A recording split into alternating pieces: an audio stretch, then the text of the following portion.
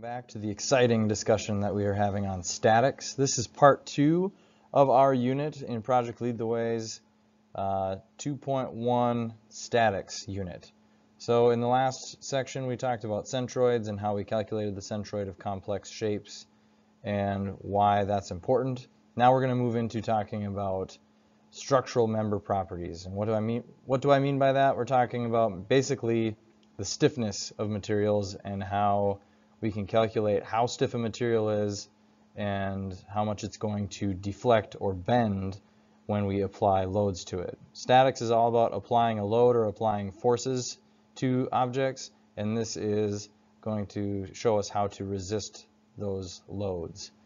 Or it will tell us how our objects will resist those loads. And the main thing we're going to worry about is that the resistance to a load or the stiffness of an object, it depends both on its geometric properties, so its shape, an object's cross-sectional shape, and then also it depends on the material itself and its material properties, because some materials are just stiffer than others. So let's get started.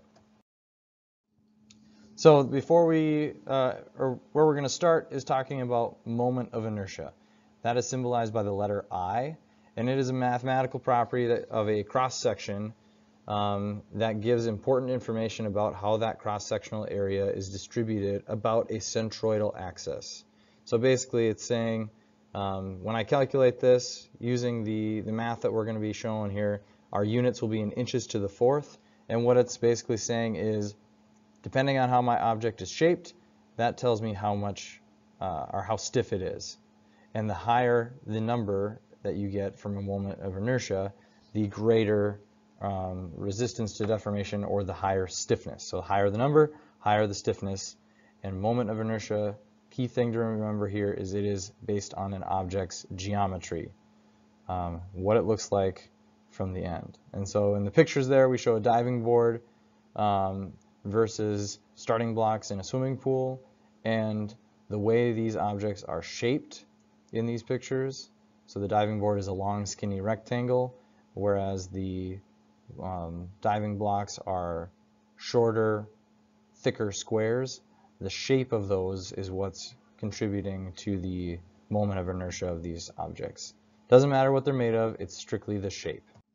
So if I look at the exact same wood board here, it's made out of Douglas fir, it's 8 feet long, and it's a 1x6, or 2x6, excuse me.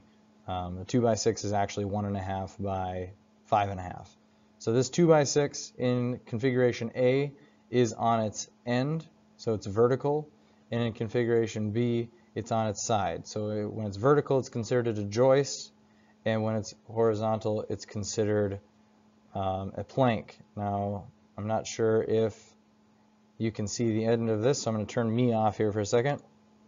And when I do that, you'll see that the width and the height are the same, but because the joist is vertical, my width is the 1.5 inches and the height is the 5.5. Width, height, and areas are all the same. So what happens when I do moment of inertia with these, or which one is going to be stiffer? Well, we'll find out when we calculate. Some of you might be able to take a good guess as to which one is going to be stiffer and which one will bend more. So the only distinguishing feature from A to B is that A is vertical and it's considered a joist, B is horizontal. What happens here? Alright, so if we do what's called a stress test, this is something you could do in Autodesk Inventor or any other CAD software. It shows, the red shows higher deformation. Well, the plank deforms more or bends more than the joist does, and that's because of moment of inertia. So how do we calculate this? Well, when we lay out a joist as such, if we look at, oh, I can't go back apparently. Okay, well if you look at this, this is the joist configuration. It's vertical, straight up and down. The base is considered the lower part, the height is considered the height of it. And when we calculate the moment of inertia for a rectangle, we use this equation. We always use base times height cubed divided by 12, where the base is always the horizontal portion and the height is always the vertical portion. So no matter how you lay this out, base will always be along the bottom, height will be along the top. So for, and the other thing to remember is you're only cubing the height. So you're taking base times the height cubed, and then divided by 12. So if I look at beam A, where it's vertical, my base is 1.5, my height is 3.5, so 5.5 cubed times 1.5, all that divided by 12, gives me a moment of inertia of 21 inches to the fourth. When I flip beam, and now it's laying on its side, now my base is the 5.5 inches, and my height is only 1.5 inches. So because the height cubed is such a smaller number, my moment of inertia ends up being a much smaller number as well. So when I compare 1.5 inches to the fourth to my previous 21 inches to the fourth, that's a pretty significant difference. So that's why there's so much more deflection in beam B.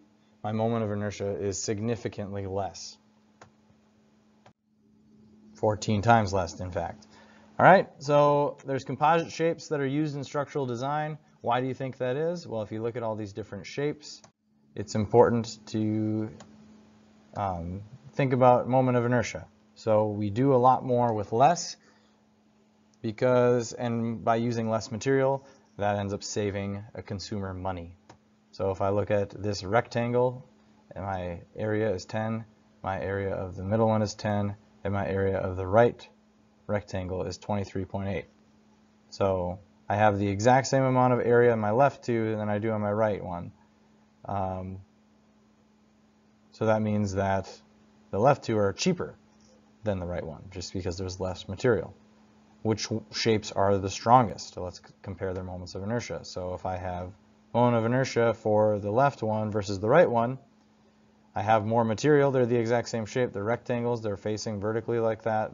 So they're considered joists. My moment of inertia is much higher where I have more material. But if I look at the middle one with a smaller area, I have almost the same moment of inertia as the right one, and I'm using about half the material, a little more than half.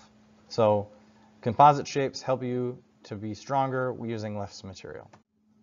So now that we've talked about the geometric properties in moment of inertia, we're going to talk about what's called modulus of elasticity.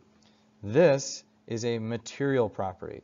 So it doesn't matter, well, the shape does matter in strength, but in general, when we're comparing materials now, modulus of elasticity is how stiff a specific material is. So before it was a Douglas fir beam that was just shaped two different ways. Now we'll be comparing like Douglas fir to steel or aluminum and see how different they are. So modulus of elasticity, or symbolized by the capital letter E, is the ratio of the increment of some specified form of stress, and we won't go into that anymore. Basically, what we have is modulus of elasticity is the stiffness of an object due to its material chemical properties. And modulus of elasticity is going to be, generally it will be a given number for you. You'll be given the material property. And again, with a higher modulus of elasticity, we have a higher resistance to deformation. These are generally large numbers, like to the millions of PSI is the labels that you'll see in modulus of elasticity. So if we compare shapes here, we have the exact same size beam. It's again a 2x6, 8 feet long, same areas, same modulus of elasticity because it's all the same shape, but now they are different materials. One is ABS plastic and one is still Douglas fir.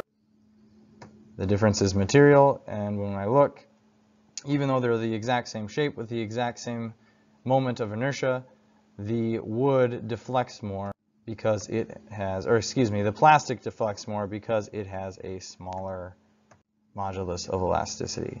So if you look at the modulus of elasticity of our wood Douglas fir, it is 1.8 million psi compared to 419,000 psi for the plastic. Now when we know both moment of inertia and modulus of elasticity, that's when we can start estimating and calculating how much these beams are going to deflect. In addition to knowing those two things, we need to know the amount of force that's being applied and we need to know its overall length. And then what we do is we set it up in what's considered simply supported, a simply supported setup. So simply supported means that I have support on one end and support on the other end, and then I'm pushing straight down in the middle. And that's what a simply supported setup means. Let me delete these to clear this off. So if I have it simply supported and I know these things, I can use this equation. Delta max, this triangle, delta is the Greek letter that looks like a triangle. Delta max is the deflection, and that is equal to the force applied times the total length of the object cubed divided by 48 times the modulus of elasticity times the moment of inertia.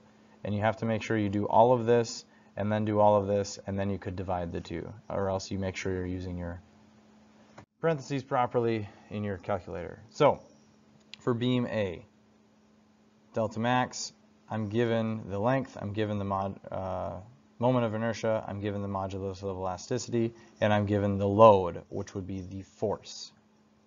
So what do? I just take them and plug them in. 250 times 96. Because these are in PSI, I need to make sure this is in inches, and I'll be sure to remind you guys of that. 96 inches cubed times 250 pounds. And all of that will be divided by 48 times 1.8 million PSI times 20.8 inches to the fourth. And when you plug all of that in properly, you should get 0.12. So I would recommend practicing typing this exact setup into your calculator to make sure you get 0.12 and make sure you are understanding how you are typing things in.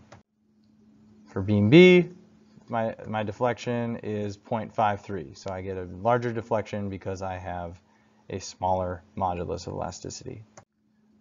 So that's the discussion of geometric properties combined with chemical or material properties in determining how stiff